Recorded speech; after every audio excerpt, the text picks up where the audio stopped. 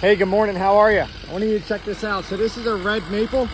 A lot of times people think of these for fall color. They do just like you'd expect. Red, beautiful.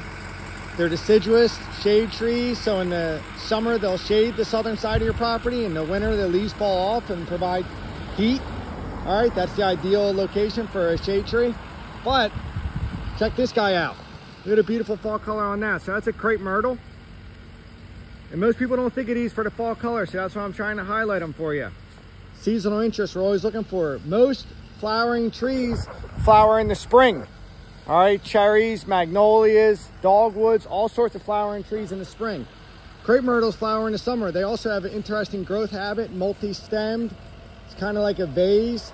People think of it as a golf ball and a tee. Many different flower colors. Fun fact, the varieties are named after Indian tribes, okay? Red maple, just like you would think, beautiful fall color.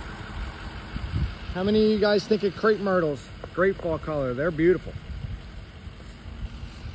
So I want you to stop and check this out. Look at this, fall color on a Crape myrtle. Who knew?